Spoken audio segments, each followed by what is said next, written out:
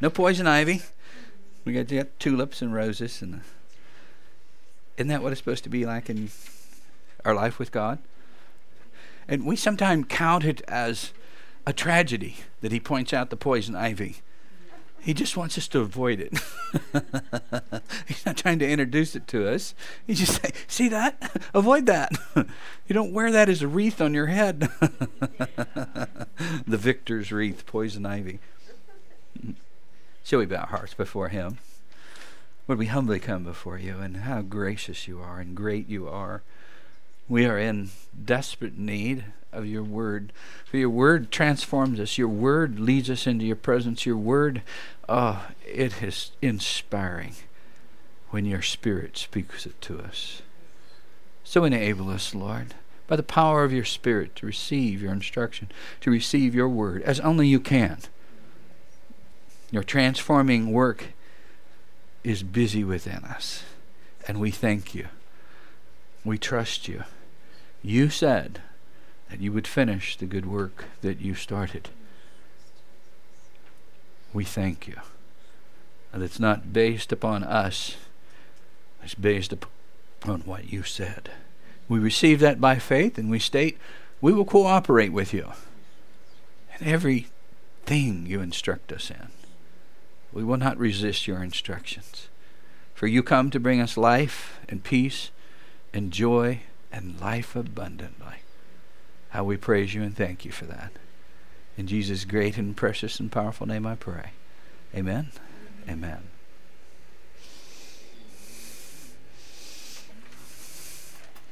It was a long night one time in my life.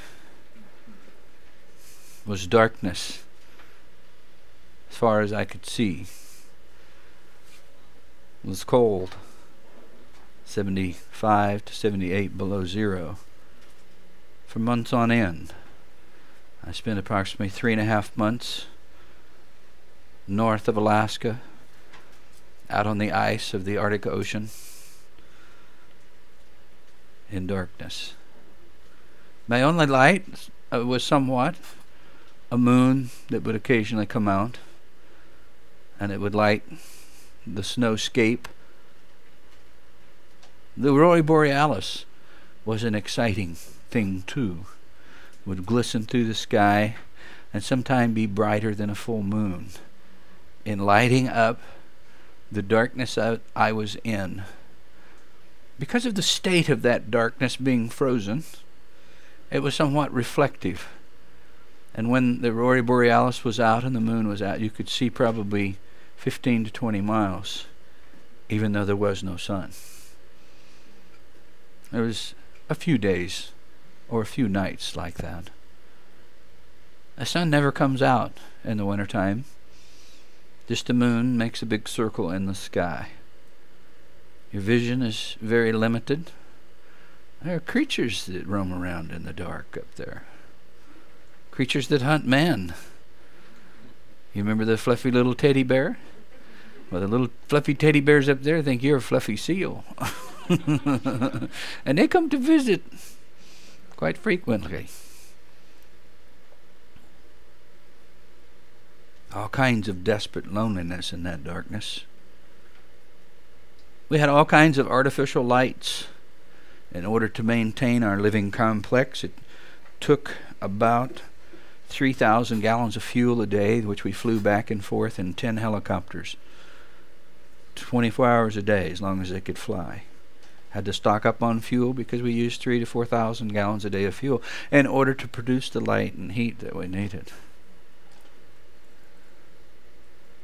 It was a dismal time because I decided to stay for the winter. The winter meant being in darkness for 3 to 4 months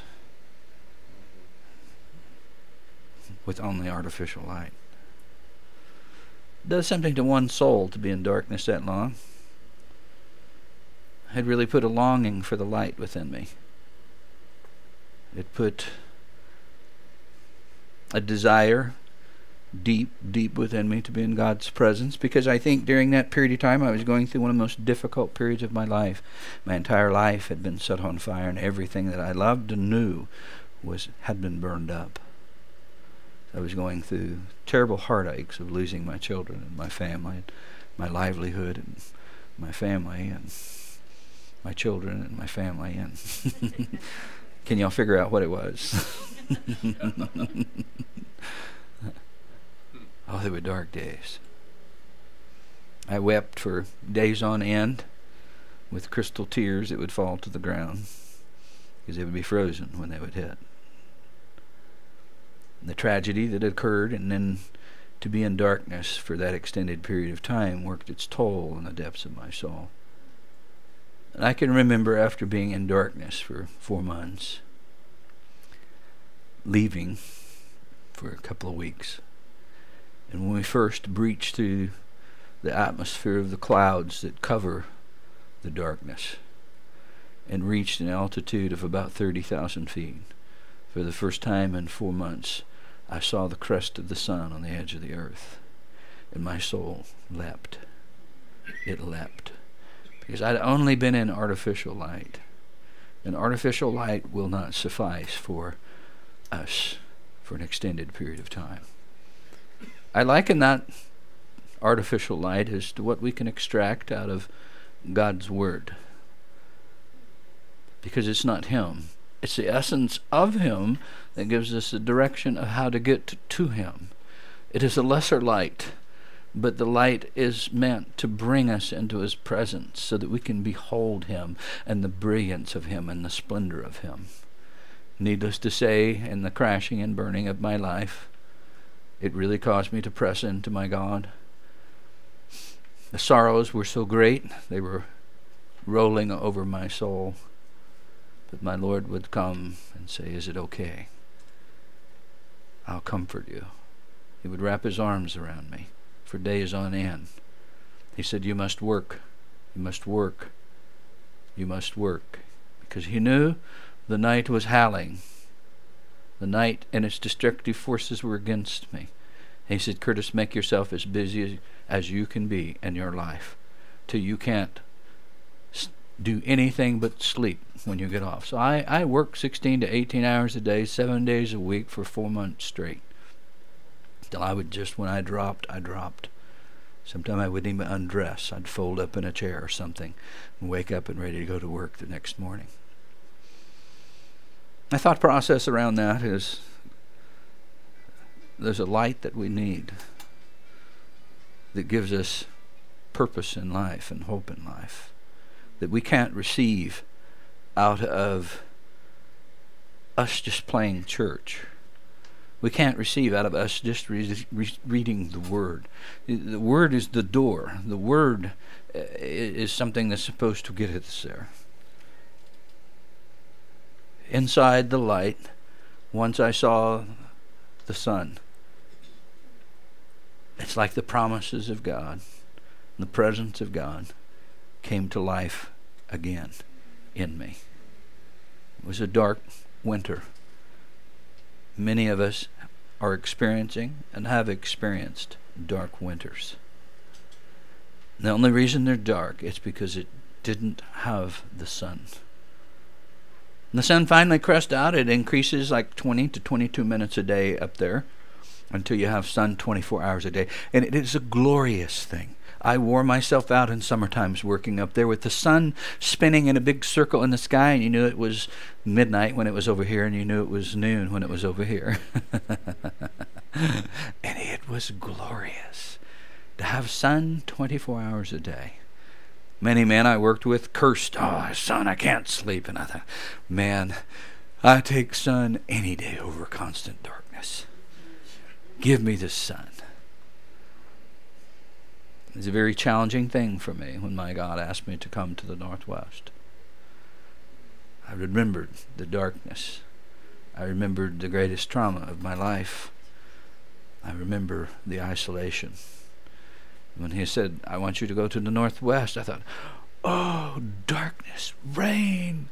I hate rain. It was an invitation back to those dark times and a fear, because I knew how they had swelled over my soul and nearly drowned my existence.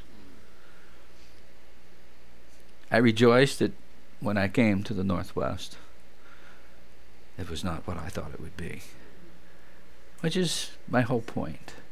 God's plan for us is never what we think it'll be, but yet we can always think and attach the darkest thoughts to it. We don't understand when he calls us and he directs us. There's light available, his light, his personal presence, his personal touch, revelation of him, the living word standing in our midst, his breath that stands 24 hours a day, to whether if we look at midnight, he's standing there in its brilliant light. If we look at noon, the only thing we know is he's standing on the other side of us. So that the whole landscape of our eyes and our human character and our understanding is bathed in the presence of his light. That is the state that he wants to bring his church into. You and I. A constant abiding in the light. A promise. All promises are fulfilled when we stand in his light. All promises are distributed when we stand in his magnificent light. The revealing of his nature, the promises of his indwelling spirit, all of those things occur when we stand totally in the brilliance of his light.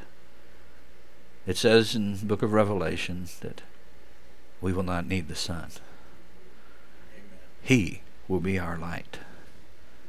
I submit to you, the scripture says that we're supposed to be children of the light, that he is the father of the lights.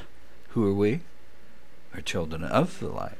He is the father of the lights, the plural.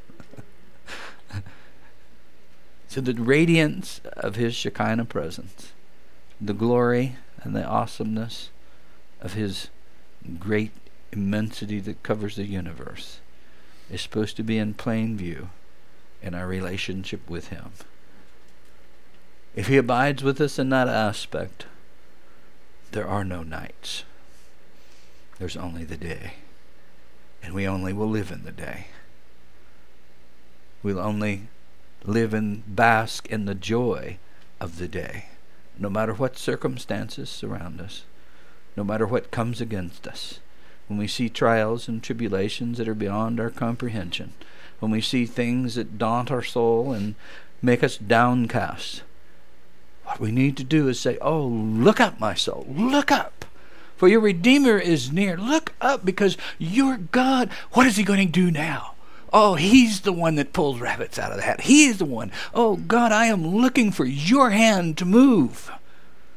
Our responses inside of us as the light is there is a great hope and expectation of waiting to see how our God moves with deliverances. I'm still here. I'm still breathing in and out. I'm still standing before you. I have been in so many perils in my life. I could write a book about them. Actually, you know many of them. There's many you don't. Perils that God has delivered me from. And one thing that he has taught me, as long as I stand in the light, and I really look to see. See, I don't want to be just delivered from my circumstance. Being delivered from the circumstance is nothing. I want to see my great God's hand move in the midst of the circumstances. Meshach, Shadrach, and Abednego, they're standing in the fire, and they refuse to stand in it. They would not have had a meeting with their great God, seeing him and hearing him and walking with him and talking with him. And Daniel in the lion's den, the king looks down, oh, Daniel, there's one who's like the Son of God down there. And yes, oh great king, sure enough. I'm petting the kitty down here. You want to come down and pet the kitty with me? He got to be with the Shekinah presence of his great God. And man gave great reports of the radiance of God's presence as he brought deliverance in the midst of our trials and tribulation. Your trials and tribulations in your life, we have to learn to rejoice. How many things did it say we're supposed to rejoice about? All things. All. Y'all are from the south. That's right. All. Not that black stuff that comes out of the ground. It's our great God. He is all in all. And he's much more valuable than all the oil on the earth. And he is the oil of the earth, the Holy Spirit. With that, shall we get off into the little scripture? This is the verdict then. Light has come into the world, but men love darkness instead of the light. Why? because their deeds were evil. And we talked about they and them, I don't know, in some session not too long ago. They and them. Who are they? We don't know, but we sure use they and them. But here we have a passage of Scripture that says their deeds were evil. If we are not in the light, our deeds then are evil. Anything that's not led by the Spirit is out of our own consciousness, and no matter how good we think it is, the social works of man never measure up to good. They only measure up to evil. So there's either God's way or evil. There's either God's manifest presence or our presence making decisions and directives. Everyone who does evil hates the light. I fell into evil several times in my life. But when I fell into it, I wanted out of it. I hated what I was doing. I hated myself for doing what I was doing. I hated evil. I didn't hate the light. And I finally, through the power of the Spirit, gained enough strength to drag an unwilling body into the light. And when I drug it into the light, there was an exposure of it. It said, everyone who does evil hates the light and will not come into the light for fear that his deeds will be exposed. We have to get to the point that we're not afraid of our deeds being exposed. We need them exposed. We hide them from our brothers and sisters. We hide them from our family. We try to hide it from God. Everybody reads us like a book and knows the way we feel and act. They can see our responses. They can see our attitudes. And there's several people that I want to put in this little play. There's Pouting Paul. There's Lying Lori. I changed some names around here. There's Angry Aaron. There's Pity Patty. There's Poor Me Sarah Lee. There's Controlling Connie. There's Harsh Harry. And Hateful Hannah. Our actions and our attitudes before are gone. When our attitudes go south, it means we're not in the light. That's the first censor before evil ever comes. There begins to be a resistance inside our hearts and minds towards our God, set up in rebellion. And once there's resistance there in the attitude, now I can't do because my will doesn't want to do, because my will doesn't want to be in the light. My will wants to go do its thing and spend its own time and its own purposes for its own self-gratification. We call that pleasures. Oh, better word, U.S. word. I deserve some recreation. I'm going to treat myself to the spa. Get one of those mayonnaise baths or whatever they do in those places, you know. Oh, they don't use mayonnaise? So people are laughing. That means you've been there and you know they use something else, right?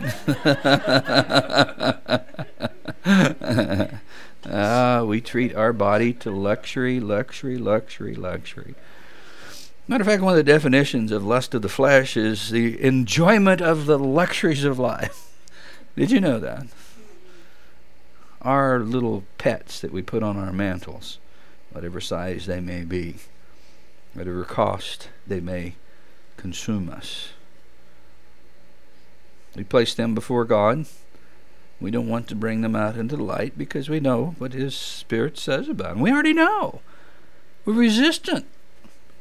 We're not willing to bring our little toys out into the light because it will expose our lies. Remember that one of the persons in there is Lying Larry. It'll expose our lies. See, all these are attitudes of the mind and attitudes of us. We know it's a lie. I don't want to get rid of it. And if I don't want to get rid of it, and I'm acting out in my mindset as Lying Larry, God didn't mind. He gave me that. I have a right to. I'm not wanting to put it in the light because it takes my time from Jesus. It takes my time from being in the celestial presence and serving my living God. And when I get to heaven, it's written in the book. I don't know if you know this. You have a time card in that book. Every time you've done anything for God, cha-ching. And when you checked out, cha-ching. Every moment, every second is added up of your service unto God. What does your book say? And then there's the sour clock up there that dong. That's self-service. There's another book that's got a lot of those dong in them. I remember the guy that arrived in heaven, and Peter met him, and he said, okay, I'll get you checked in here. And he saw all these clocks hanging on the walls, and he said, what is this? And he said, well, every time that hand moves one notch, that means somebody's done a sin, and that's the way we keep track of it. Everybody's got their own clock. And, oh, wow. Oh, okay. Well, I received Jesus. Now, I know I did lots of sinning, but I received Jesus. So, well, Peter said, well, calm down. If you received him, then, our Lord, he can rewind that clock. He can reset it. And they looked and looked and looked, and they come back, and they said, sir, we haven't been able to find your clock. And he reached over and talked to Paul, and Paul said, we found it. And well, where did you find it? And it was right there on the desk. It was being used as a fan,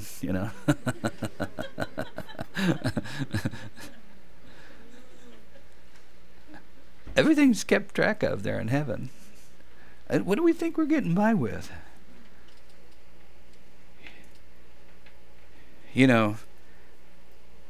Part of our problem is we like to get lost in these things of attitudes of sins, of downcastness, of pouting, of if I don't get my way, I'm in a bad mood.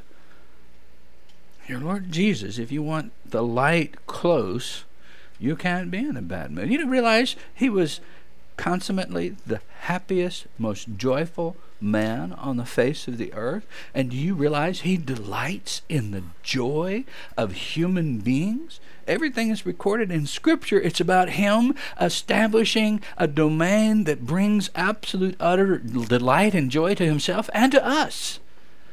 And so when he comes and looks at us, I didn't get my way, whoa, hey, Pickle Puss, I'm here, you give me a smile, come on, I'll go pray about it, Oh, we need to lose our childish ways. Now, when my little daughters pouted, I dealt with it. I took it as a personal offense to not be in communion with me and not do what they were supposed to do in life.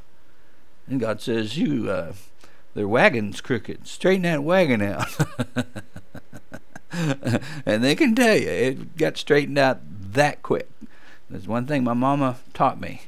She said, you say it once, and you never give a second warning. I earned if I didn't. She told me once, and that may be just once for the week. Shouldn't that be enough? I'm sure it was more when I was 2. There's the problem. We want to hear God say it over and over and over again. Don't do that. Don't do that. Don't do that. Don't do that. And did it drive you nuts when you have to constantly tell some kid, don't do that. Don't do that. Don't do that. You think, my goodness. You need to get out the stick if you got a kid that way. And not say nothing. Just say, come here. Whack, whack, whack, whack. And the kid says, what was that for? Well, you know what it's for. You tell me. If you can't tell me, I'll give you 3 more.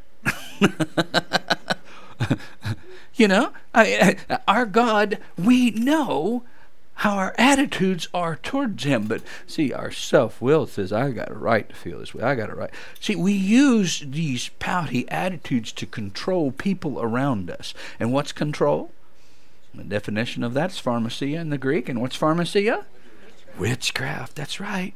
Go buy you a wash pot and get you some lizard tongues and bat ears and start getting you some chants going out there in the front yard. So everybody, and go see how many Christians you can get to join in your pity party, your lizard party. Because we use our emotions that are supposed to be connected to God for the purposes of manipulating people around us to get our will and our way. Now, that's a sad thing to say, but my whole point in bringing that out,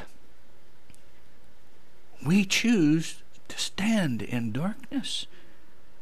When we're acting that way, when we have that mindset, we have to grow up and say, no, in the name of Jesus, I will not respond or act that way. I will not. I will not give myself that lustful luxury. I have no rights. The scripture says I am supposed to rejoice in how many things? All things. All. We're supposed to be jumping up and down. Yeah, praise God. Rejoice. That's what rejoicing is. There's this connotation in Scripture. It's spinning around wildly thanking Him with great joy. Now, we face some tremendous situations in this life. Our Lord knows that. He has sympathy for us, but not if we're going to pout, and not if we're going to try to do it our own way. All we need to do is come into the light, and our soul will begin to be revived, will it not? And isn't that what we need? You need your soul revived? Or do you feel like a boat that's carried along with the waves? Like, oh, here comes another swell.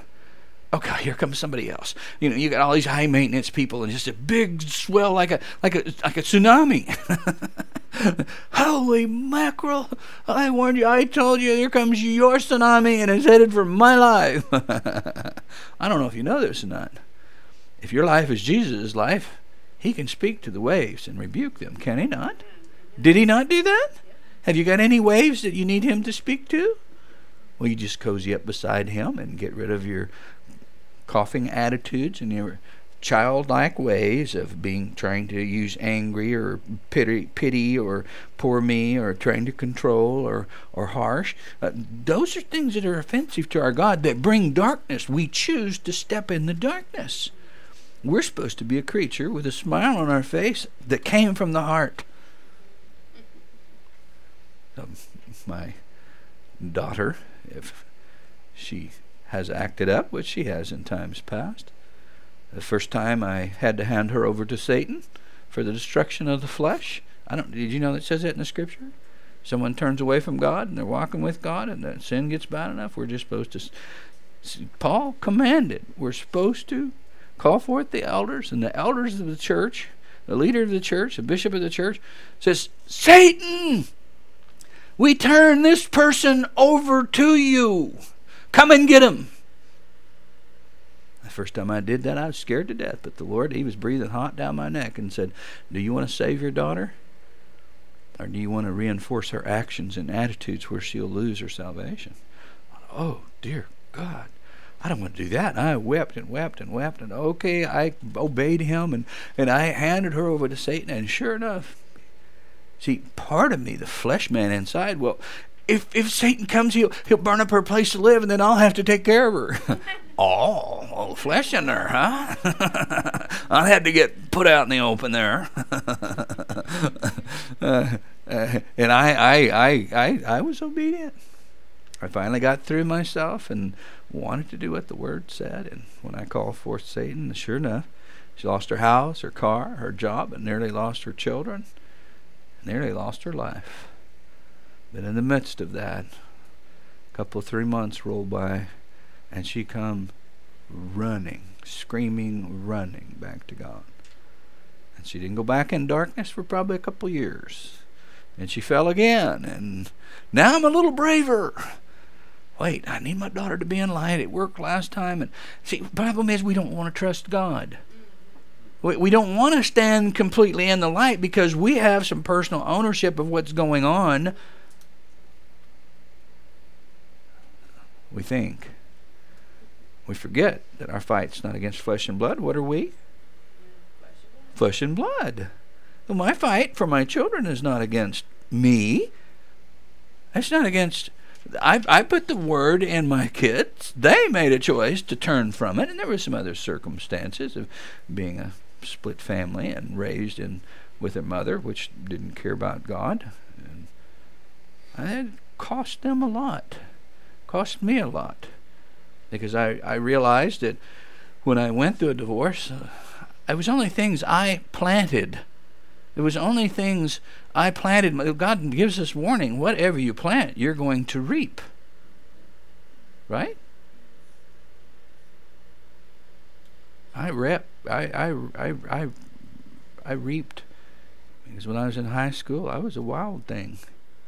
I was kind of calm and quiet and gentle on the outside, but I was wild when it come to some particular sinning. I excelled at that particular darkness, and at that particular darkness, I had sown a bunch of seeds, and I reaped those seeds.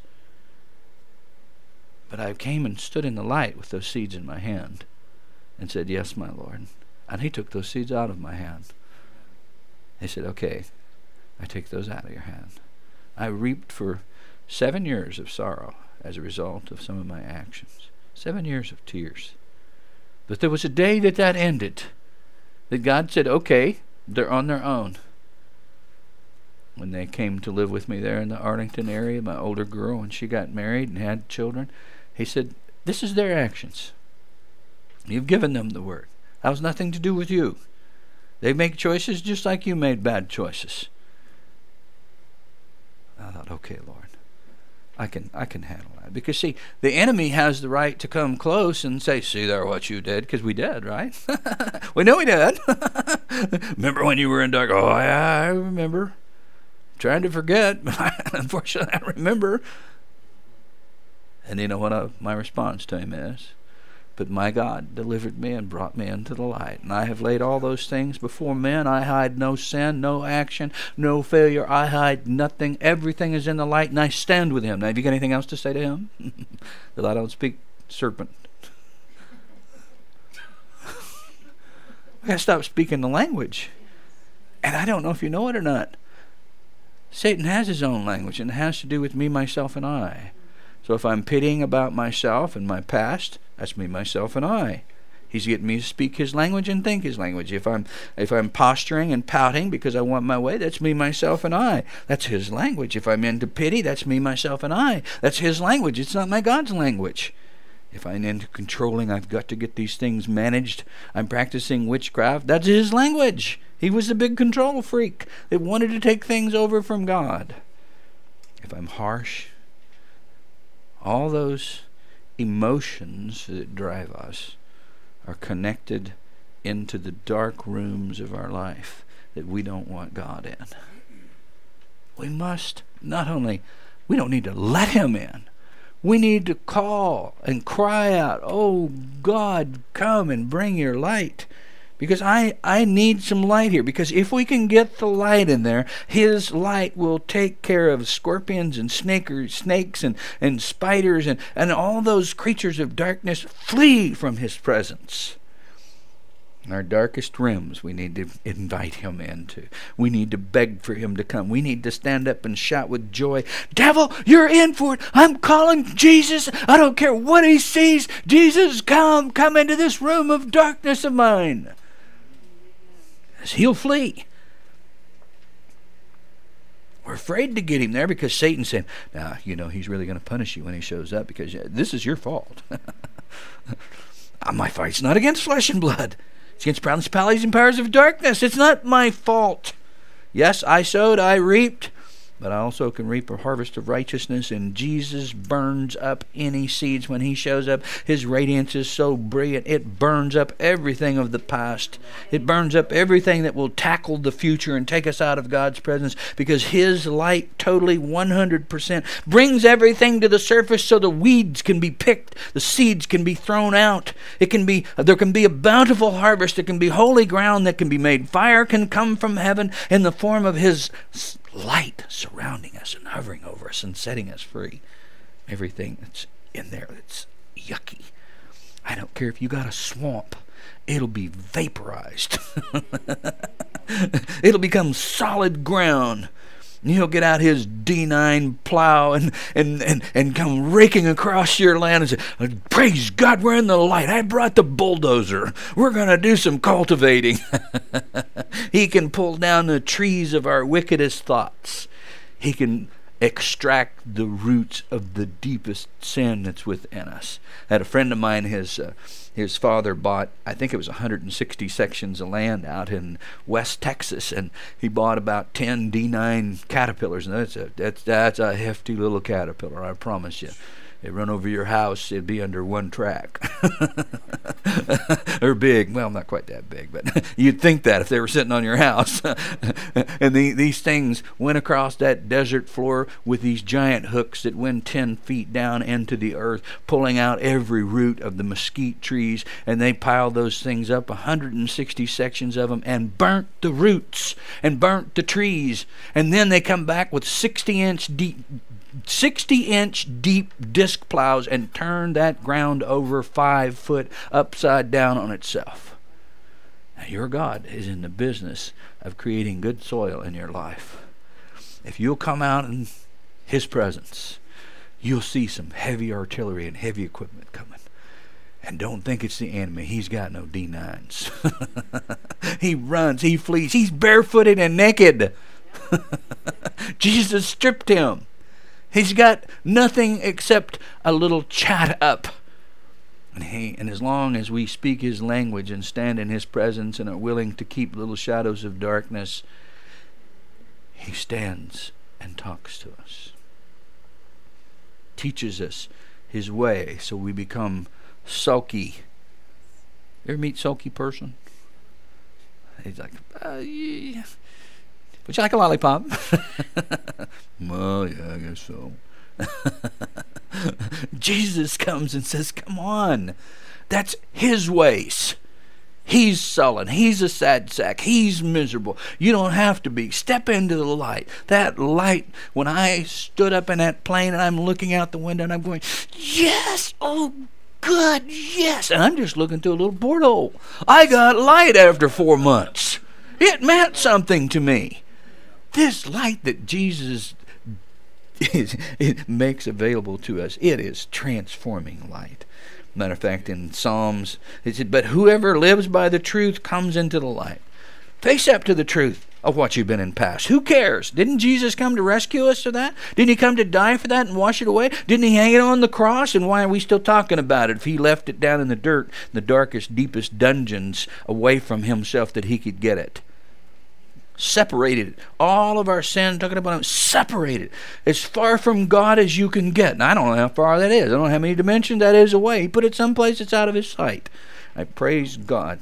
I've got no right to talk about my past unless I own it. Satan wants to talk about it, but he's got no right to talk about it. There is no past. If Jesus took it upon Himself, then there is no past, is there? What are you doing with your dredges out over in His turf? There's only one person that can go down and get that information and bring it back to you. That's Satan. Recognize His voice. Begin to separate His voice from yours, because He's the one that comes and brings you the misery. He's the one that comes and speaks to you. He's the one that penetrates our thought processes so that we turn sour on life. Sour on life, that's a miserable existence. The joy of the countenance of the Lord, we are supposed to be joyous in all circumstances. Now, you can't get there on your own. It takes learning how to come into the light, because the light will do this. The truth will do this. And where do we get the truth? When we come into light, so that it may be seen plainly. Now, who needs to see it plainly? Does God? We do. See, the problem is much of the description of what we receive of ourselves and our past actions and deeds and purposes, the description that's given to us is given to us by our enemy.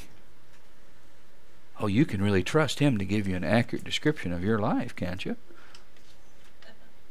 I mean, before he gets through, you're damned if you do and damned if you don't. You can't go back and you can't go on. You're stuck, and he makes you the most miserable creature on planet Earth. And it's all because we won't come plainly and stand in the light where Jesus Christ can talk to us about these things and tell us the truth about them, instead of us listening to the enemy giving us explanations of what we did.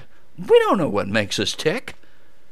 I'm not no super psychologist, and I'm even if I was, I'd be psycho. I wouldn't be able to help you. You know, I'd be using man's learned understanding from Satan himself to interpret God's stuff for your life, and that would just make you more miserable. Never met anybody that went to a psychobabbler that their life didn't end up in some sort of torment. They were not delivered. They were temporarily, there was some transfers of some temporary miseries to something else, but they were never set free. And Jesus intends when we come into the light to be set free. So that if we come into that light, the truth, the light, so that it may be seen plainly, then what he has done has been done through God. Why would that statement be in there? Because I can see plainly. If I can see the truth of my actions, and I see the truth of my surrender to Christ, I can see the truth that they plainly were put upon Jesus Christ, and plainly they were dumped in the dump ground of the filth and the vile of that place. And I can only see that if I'm in the light, in Jesus, in God, through God, right? Y'all understand that little section now? Pretty simple. Y'all probably already understood that. Psalms 119:30. The entrance of your words gives light. Now, if you're in a dark dungeon somewhere, you peer out every once in a while. Open the doors as wide as you can get them. You need the entrance of his light, because it gives understanding to the simple. Simple means you don't understand the complexities of God, of how to get out of the situation you're in. You can't. All you can do is open the doors to let light in, and where you see the light, what is it? Come to the light. You know, I hear all these experiences of people dying and being in tunnels and the light's calling them, you know. Well, you're supposed to be alive. The light's calling you. They were just having a flashback of what was going on here on earth. All the time the light is calling us, come to the light. They just realized it when they were dying. Food for thought. John 18:12. Then Jesus spoke to them again, saying, I am the light of the world. So this world that we're in is like Alaska. It's like the Arctic. Sub-zero, covered with ice, can't grow anything, can't sustain life. You can barely breathe because it's 75 below zero. Every 5 minutes I'd have to take my mittens off and hold my finger on my eyelashes for about 30 seconds to slide the icicles off my eyes, because the icicles would get so big on your eyelashes it would close your eyes. And you'd always tell a newcomer, they take their mitten off and just pull that ice off and their eyelashes would be with it, and they had no eyelashes. You know, you just started here, huh? I'd have ice on my mustache and hanging down, and icicles I'd have to break off. The coldest temperature I've seen up there, 87 below zero. Still temperature. And we were thumping on the thermometer. We thought it was a bit cold, but colder than that. But the thermometer got stuck there. 87 below zero. Now you some of us have had some experiences that are that bad in life. Well, we've seen some horrendous things. But I ask you, is my body in Alaska right now? Is my spirit in Alaska right now? Is my soul in Alaska right now? And why should my mind be there? If God is taking care of those incidences, why should I even think about it? Because it does not exist in this time quadrant I'm in right now. If I'm in the light right now, it does not exist. God, I began a new life with Him this morning. New life? I'll tell you about new life. It's when God said, let there be light. Let there be an earth. That was new life. When I got up this morning, I thought, oh, God, I need you. And the Holy Spirit comes and begins to breathe over me. Just let there be light in His life this day. And the sun of the presence of my living God rises upon the horizon of my day and begins to bring its brilliance that nothing can be hidden from Him, so that the darknesses that would hold me down from Him, my trespasses that are in there, are covered because I bring those to Jesus. Oh, Jesus, I need your forgiveness. I need your washing and cleansing, that there would be nothing before me, Lord. And the joy comes because I'm in the light. My soul was ecstatic when I saw the sun, and it didn't stop. It didn't stop. I wanted to go stand. If I could have flown somewhere where the sun had been going 24 hours a day, I probably would have bought a ticket to go there just to go stand in the sun. This light, I needed it so much. And there's the problem. We don't understand that light of standing in His presence changes the whole disposition and nature of everything around us. The things of darkness that I beheld when I was up there in the torment, when I would get in the light of my Jesus' presence, it's like they did not exist. The sorrows of losing my children did not exist because He was holding me in His arms. And He said, now don't look down. All that's just temporary. Look up. See where you're from. Join me. Be a part of this. Be a part of my celestial heavens. This is where you're from. Keep your eyes fixed up here. Keep your eyes, look upon me. See the radiance here. Absorb the word that's here. I could not even think of any sorrow. I would burst in great waves of joy, of laughing and zeal, and praises and worship and rejoicing and dancing before Him. And then I would look down and remember my family. Oh, my little girls, 2 and 4, dreams of my life. My little blondie I carried on my shoulders. I'd fall in tears, weep uncontrollably. The Lord would come and put His hands upon me. He'd relieve some of the stress and pressures. He said, Curtis, look up. This won't be too much for you if you can stay in my presence. Walk with me. I know it's a great tragedy down there, but don't look down. Look up. Stay in my light. Not only will you survive, but you will receive the joy of my countenance and my presence. So through my darkest hours, my Jesus was there. I needed Him. I pressed into Him. I sought after His word. I sought after His presence with all my heart, because I couldn't exist anywhere else except in the depths of the dungeons of darkness. And oh my God, I don't want to live in the depths of the dungeons of darkness in my mind, because that's where everything that counts takes place, is wrapped between my ears. And so I need that light wrapped between my ears. I refuse to let anything else be in there. Because my great master said that He is the light. I'm in the world, and as long as I can keep Him, His light, present, whatever ground I set my foot on, the brilliance and radiance and splendor of Him goes before me. And it changes the landscape. He is still a creative God, and where there's thorns and briars and everybody's down in the dumpers, if my Jesus is standing there, I just think, what are you doing down there? Everything's swell. Look at Him. He's got answers for that. He's going to work that out. I mean, you're not dead. Come on. Get on with your life with God. Focus on Him. Look on Him. Walk with Him. Amen. Psalms 19 and 7. Let's go back. I didn't finish that scripture. John 8:12. Then Jesus spoke to them again, saying, I am the light of the world. He who follows me. There's the key.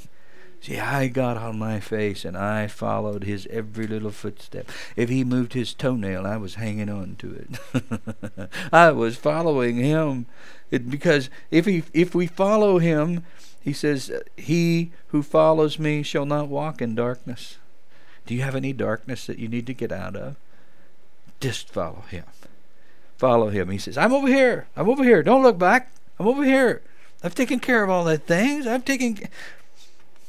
He says, but they have the light of life, and that's Zoe. Remember we talked about death. Death means we have no God consciousness.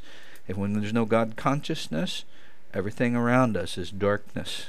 Death truly sweeps over our soul.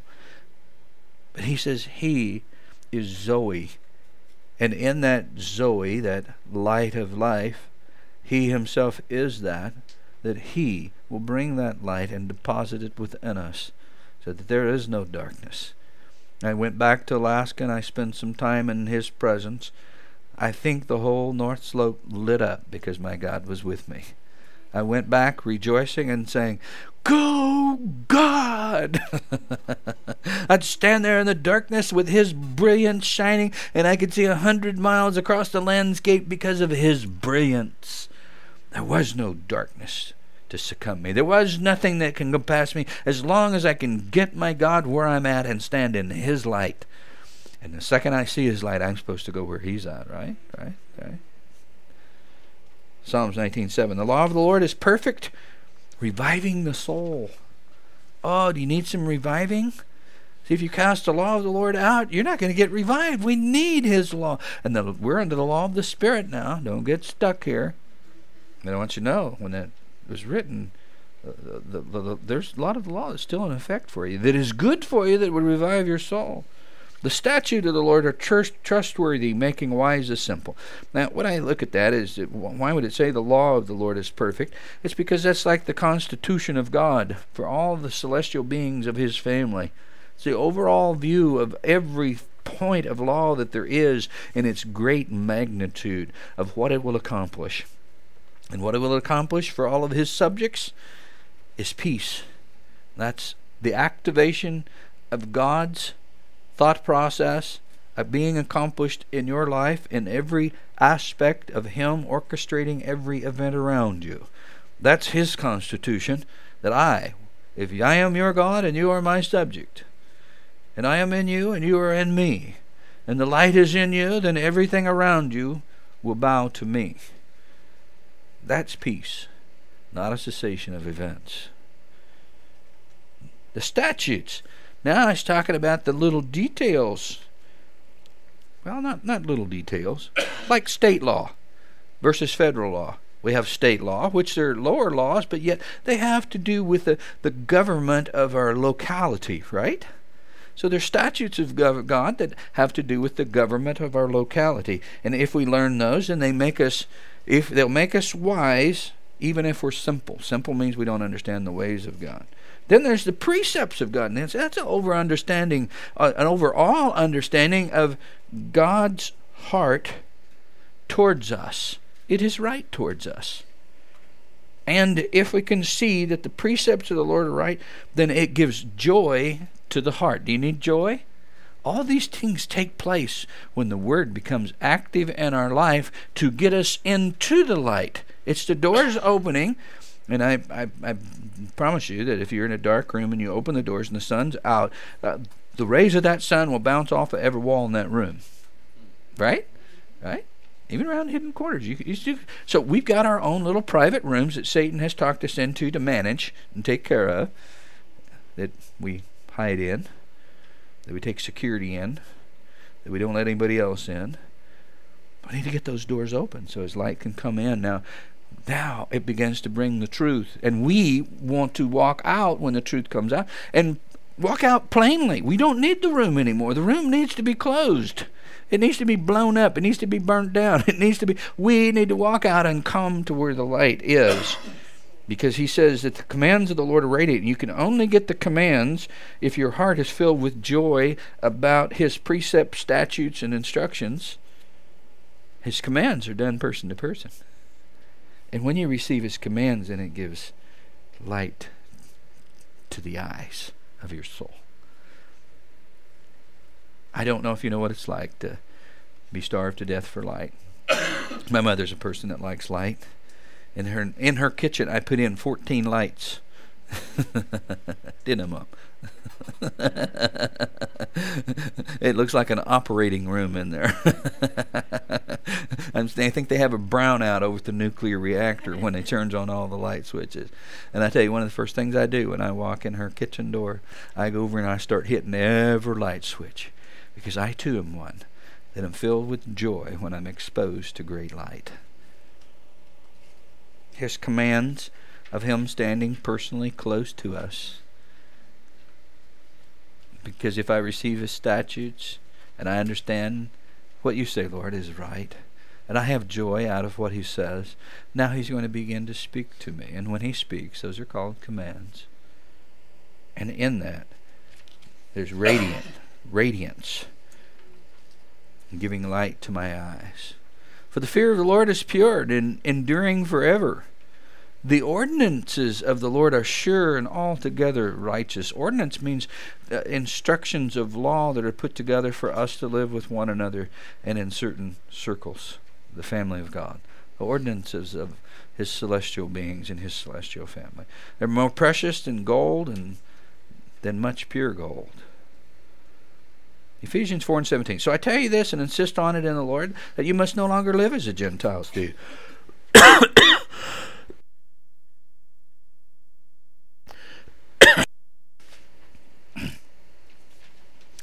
In the futility of their thinking. See, futility is a comparison to darkness. In the darkness of the mind, in the darkness of our own, if we try to process life on our own, that's like going to Alaska, running off of artificial light, but not having a fuel supply to keep them running. It was an amazing thing when we first landed up there, because in that winter, in the summertime, we had launched a barge that was probably 3 blocks long and 3 blocks wide, and went and beached it on this sandbar about 150 miles north of Alaska, and waited for the ocean to freeze back in, because the waters only thaw out where it's not frozen solid ice for 6 weeks. During that 6 weeks, we had already had that barge loaded, and we took that barge and beached it. And we took about 30 men and flew them out, and no, it was actually 70 men, and flew them out and landed on that island and went up and starting up the cranes. But before we started up the cranes, we had to find one of the light plants to turn the light plant on so we could see to do that, because we're working in total darkness with flashlights. And until we could get that light plant started, then they allowed us to ship just enough fuel that we could start one of those light plants and start one of the cranes. The rest of the fuel had to be flown in around the clock, which brings us to an understanding. If you're in a place of darkness, there can be constant fuel that's flown to you to get even the things of God that we know up and running. Because once we launched the crane and we got a couple of 966s and a 988, those are pretty good sized little forklifts, I promise you that. You know, they'll move this house, one of those will, the 988 will. And started offloading all the equipment. We had 2 Manitowoc 320 cranes. That's 2 cranes with 320-foot stick on them. That's a pretty good sized crane. And we were able to offload all the equipment and set up this complex 100-man camp that's 2 stories high, and I could go on and on and on telling you about all the stuff we put on. But what it required to do all that was fuel. So if you are stuck in a place of darkness, you require fuel to even get the lights on of what you know in God already. See, there's things you already know in God. All you need is an understanding of connecting to the Holy Spirit. Oh, Holy Spirit, because He's a fuel. He's a fuel. I need you to shed some light. I need you. I'm going to open the doors. Now, shine the light in, and what shows up is those things we need spiritually to begin building with God again and coming out of our little pouty ways. Remember, pouty ways brings darkness. We shut the fuel supply down if we're pouties. If we're pity-patty or angry Aaron or any other one of those. We cut off the supply of fuel. But we need to get to the point that we are able to come out of that place of darkness. But we've got to survive too, don't we? See, when I say survive, you have to come out of your darkness. I have to come out of that darkness by my own will, realizing my God is really a good God. What He requires of me, it's not hard, it's not arduous, it's liberating. What's hard is when I hang on to things that keep me into darkness. There's the hard part, is it not? It puts the burdens upon us. It makes us where we want to live we have to live in the darkness because I don't want to give that up. Oh, it's just too hard for me. No, you're fixing to make it hard on yourself because it'll cost you everything else around you. Because Jesus is not there to protect it. If we live in the darkness, those who live in the darkness, Jesus' light is not there. So let's go on in the scripture here. You, however, did not come to know Christ that way. Surely you heard of Him and were taught in Him in accordance with the truth that is in Jesus. You were taught with regard to your former way of life to put off your old self, which is being corrupted by its Deceitful desires. See, there's the thing. Our desires lie to us. Lying Larry, lying Linda. Our desires lie to us and say they're more important, and that's what I need to cater to. Because Satan hits me and says, oh, you got a desire in there. You got to cater to that desire. If I cater to that desire, I'm going to go south. I'm going to get pouty. I'm going to get pity-partied. And I'm going to become angry. And I'm going to be frustrated. And now the Holy Spirit supply fuel. The helicopter comes looking, and it's shining the lights. Oh, there's the island. Okay, there's the big fuel tank. I'm supposed to drop the fuel in. And it sees somebody down there looking up at the helicopter going, helicopter, whoa, they don't want fuel. And it flies back to the bank. Right? He's looking for the smiley face so he can land and drop off fuel. As a matter of fact, we were we had a beacon out. We're here, right here, come and bring the fuel. We waited for the fuel. We had men standing out in 80 below weather waiting to get that fuel in because everything on our island was maintained by that fuel. It was imperative that we get it. This operation cost millions and millions of dollars to pull off to drill this wildcat well out in the middle of the Arctic Ocean. No expense was left out. Everything was stripped out of these helicopters in 500-gallon tanks, and they're flying 24 hours a day trying to keep up. We're heating the Arctic. A lot of fuel. So no matter how big your Arctic is, I promise you my God can supply the fuel to heat it up so you can thaw out and get into the light, and once the light comes out, everything melts. Getting on back to the passage of Scripture. Therefore each of you must put off falsehood, and speaking truthfully to his neighbor. For we're all members of one body. In your anger don't sin.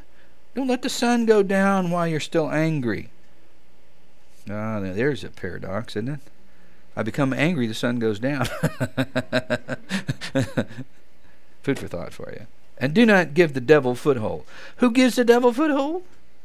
Oh, you did it. It's your fault. You made me do that. No? Come on. Get that wrist and turn that finger around and say, don't give the devil a foothold. Come out into the light. Be truthful. Don't let any unwholesome talk come out of your mouths, but only what is helpful for building up others according to their needs, that it may benefit those who listen. Do not grieve the Holy Spirit of God, with whom you were sealed for the day of redemption. Get rid of all bitterness. Are you bitter? Just hack up a big loogie and go, I'm not going to be bitter anymore. Jesus took it. I don't own it. I don't have a right to it. I disclaim it. I will not associate with it. I don't have the right to be bitter about one thing. My Jesus came and laid his life down. He has rescued me, and he has offered his dear light where I can live in joy for the rest of my life. I'm not going to step in that little bitter trap. I, one time, got a trapper's license when I was up in Alaska. Zillion of Arctic foxes up there, and those little pelts are worth about $1,000 a piece now. And there are hundreds of them around. I thought, whoa, I think I'd like to make a bedspread out of those things. I started trapping. Little creatures I found were dead, because there's traps. But I came in one time, and one was trapped, and he was alive. And it ripped my heart out. I stopped trapping because the Lord said, this is what Satan does to you if you get stuck in bitterness, if you get stuck in hate. He grabs you, and that little dog had nearly chewed his paw off trying to get away. There's bitterness that's stuck in us that are killing us. We're going to have to amputate to get out of that trap of bitterness. We can't live in bitterness. If you live in bitterness, you're living without the Holy Spirit, because the Holy Spirit won't even come near.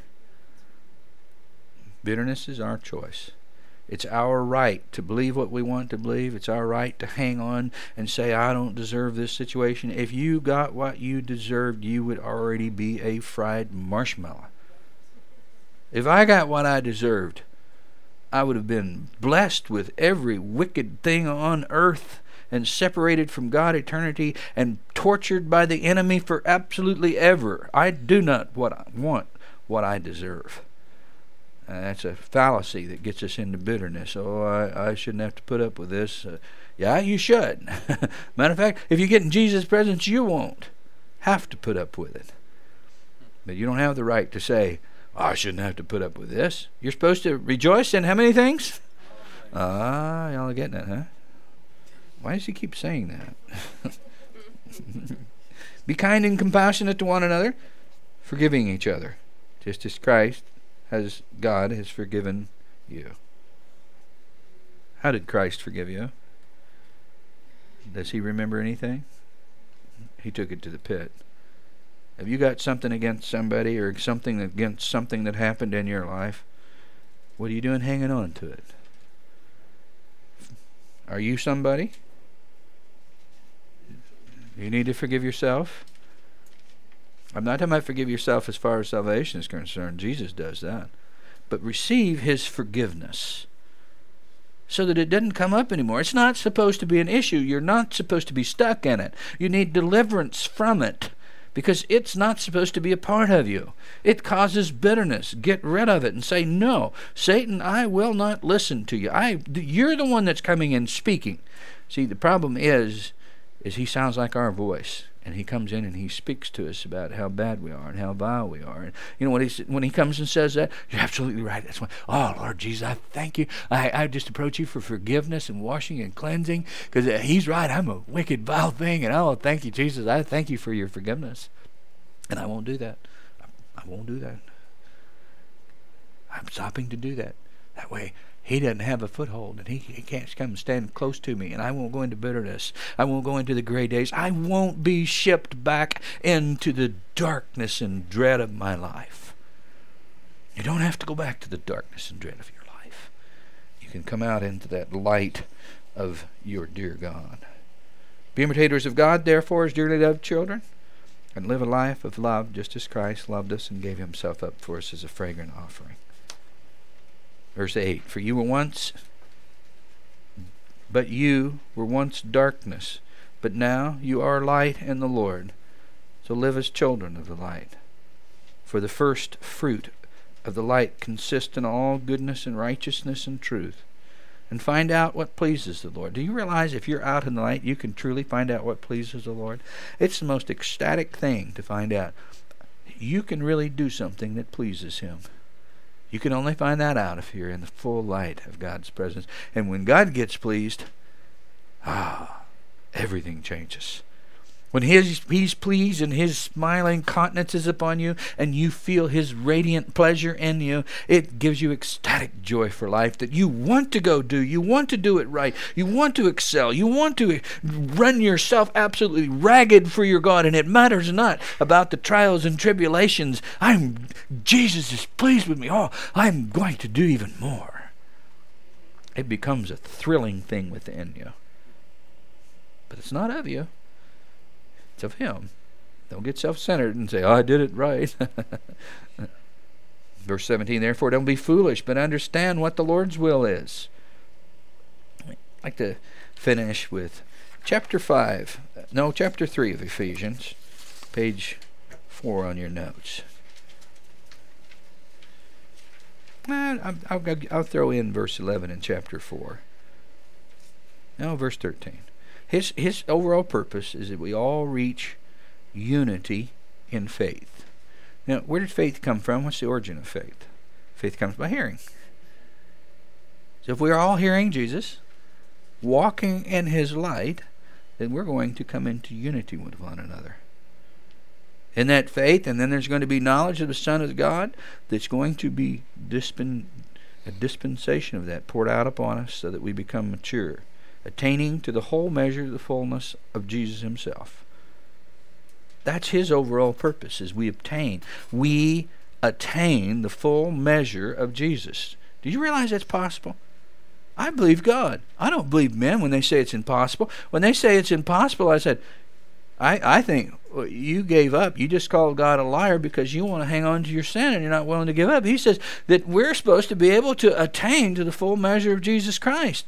Not to be the Savior of the world, but to be pure in our minds and thoughts and purposes, and be about our God's business and service unto him and his children, not children of this dark age, but children of the light, children that belongs to him, the Father of lights.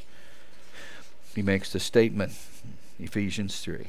His intent was that now, through the church, that's you, the manifold wisdom of God should be made known. You realize how much the manifold wisdom of God is? See, I worked in a refinery. I know what a manifold is. That's a pipe with a zillion other pipes hanging on it that go somewhere else, but it's got one main pipe that feeds all those other pipes.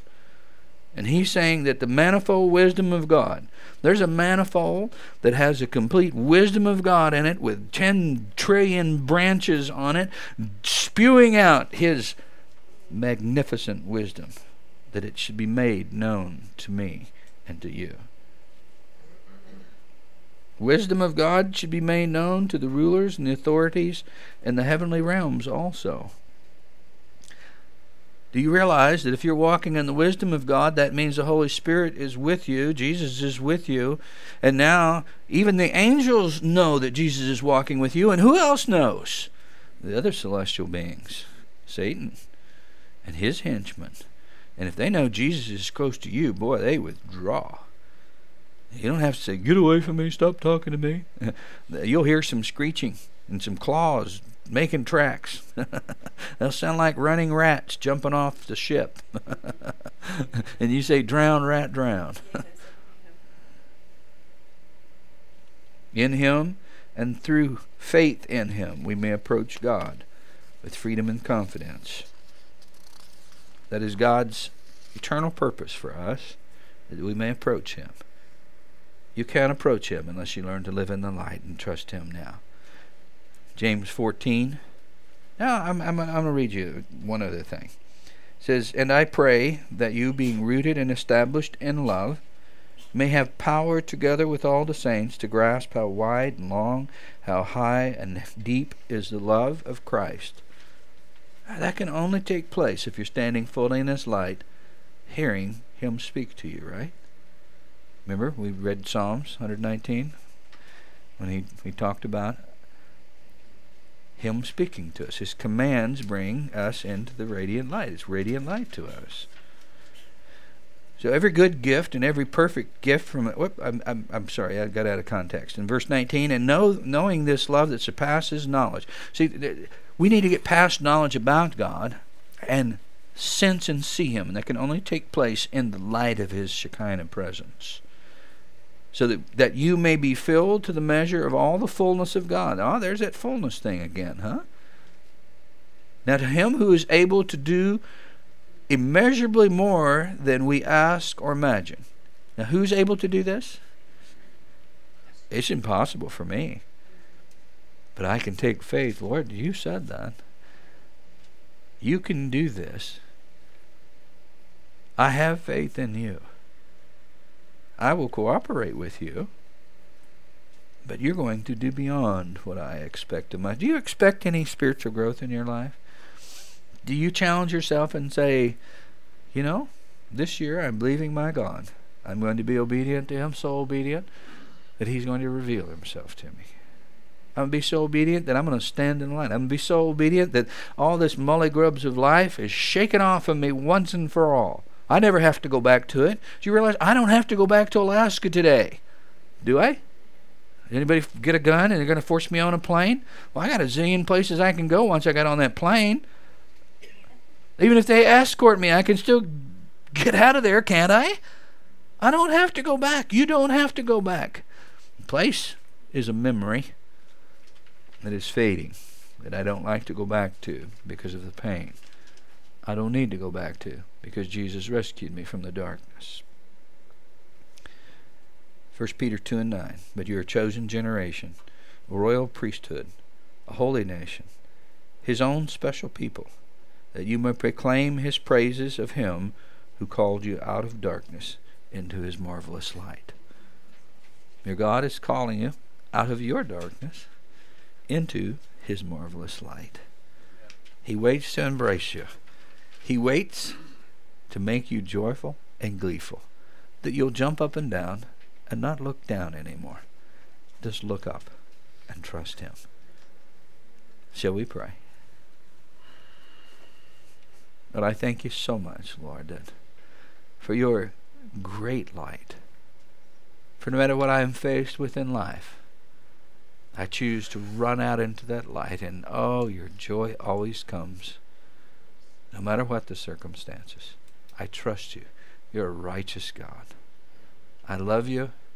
I proclaim my allegiance to you, and that includes my obedience. In Jesus' name, amen.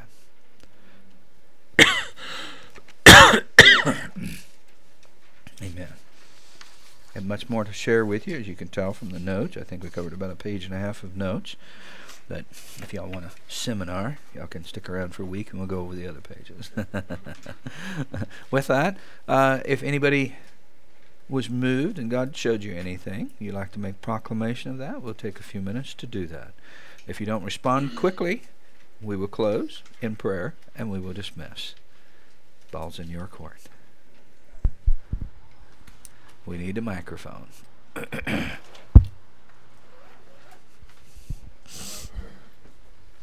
Rosalind. The thing that God really brought out to me was what you said about attitudes and trying to control people. And I confess that I have done that. And I repent of that. And I just thank God that he shows us the light. Amen. Amen. May you never excel at that again. May God assist you. Anyone else? Kim?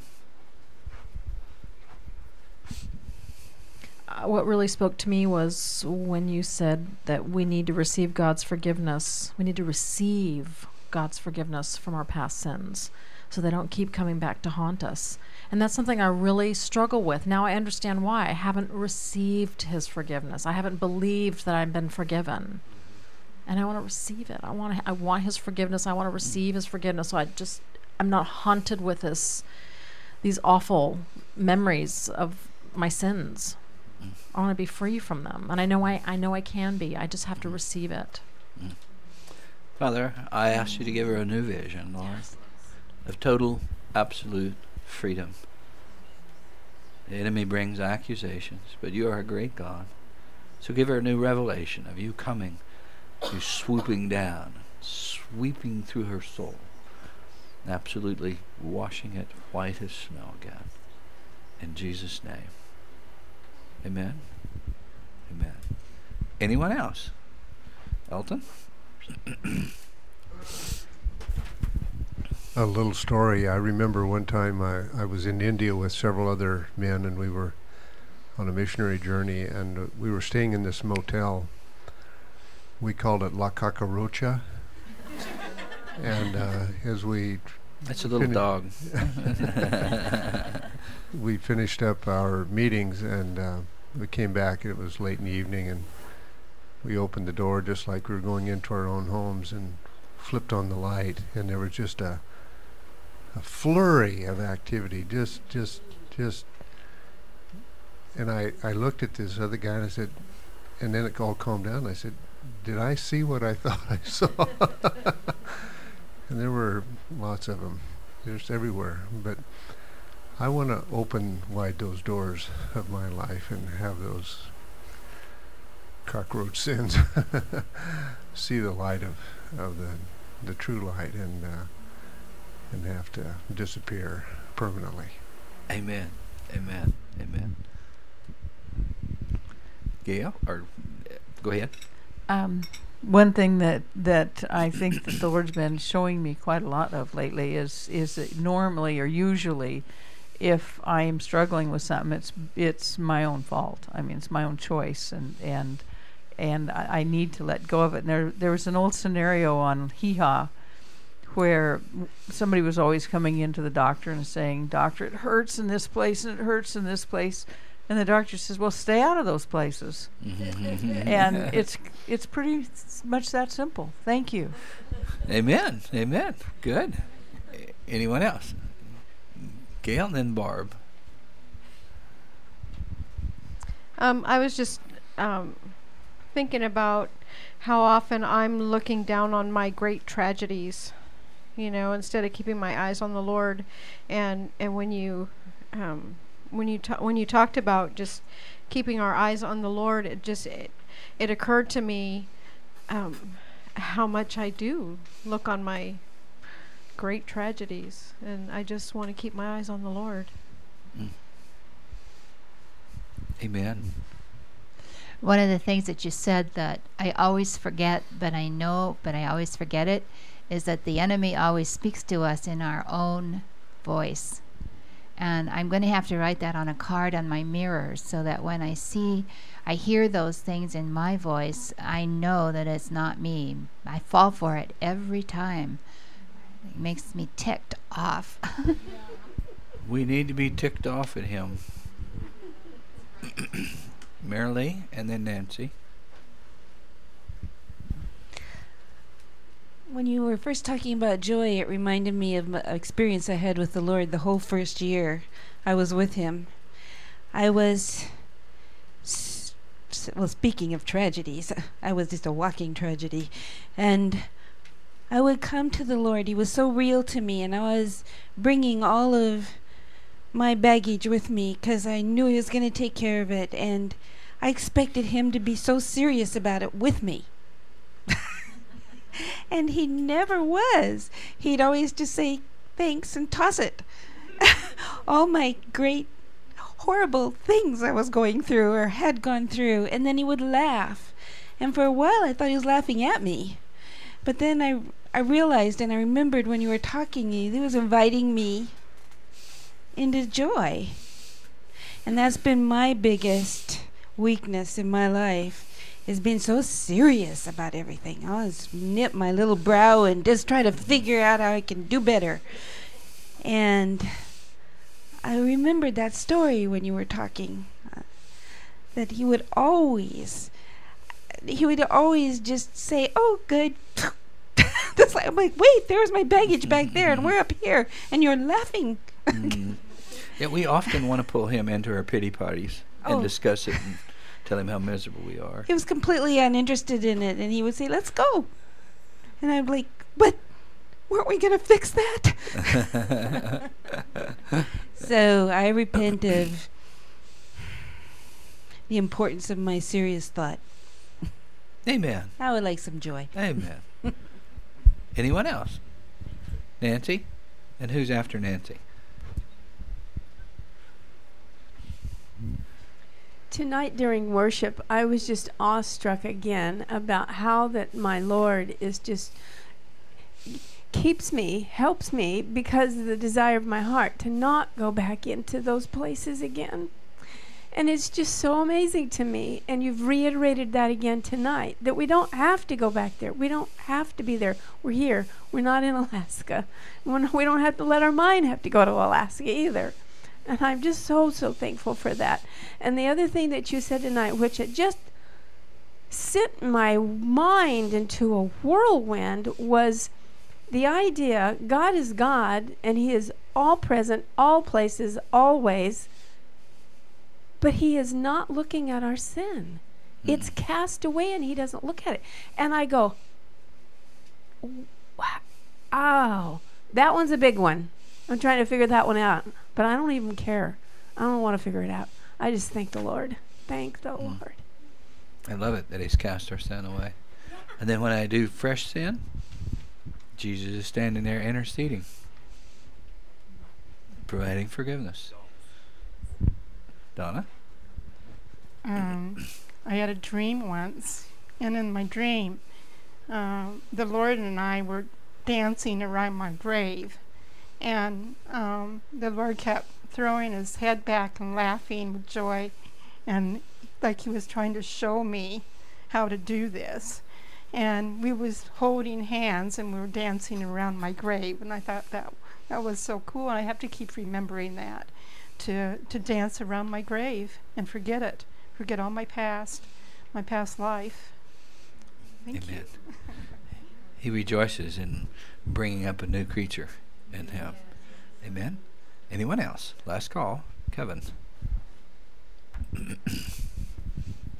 When you said rejoice in things always, that's what I really need to recognize is he brought back to remembrance to me is, even in my darkest times, I can rejoice. And it's through those tough times that he's refining me by fire of me, myself, and I, and that I need to repent from me and myself and I and learn to cling to him, to come to him for those needs, and that he will show me. Yes, he will. He will. Praise God. Last call. Anyone else? Shall we bow our hearts before the Lord? Lord, we thank you for your light. We thank you for making it available. Give us a thirst for your light, Lord.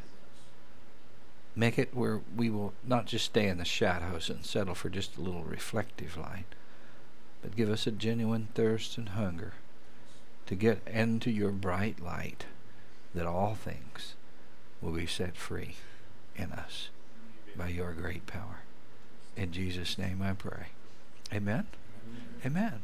Well, if y'all could help rearrange the lodge here, I would appreciate that. We've got Proverbs this Saturday. Could use all the help we could use. And Jackie? We're going to, I guess, load up on Thursday afternoon. You're going to have to come get the microphone.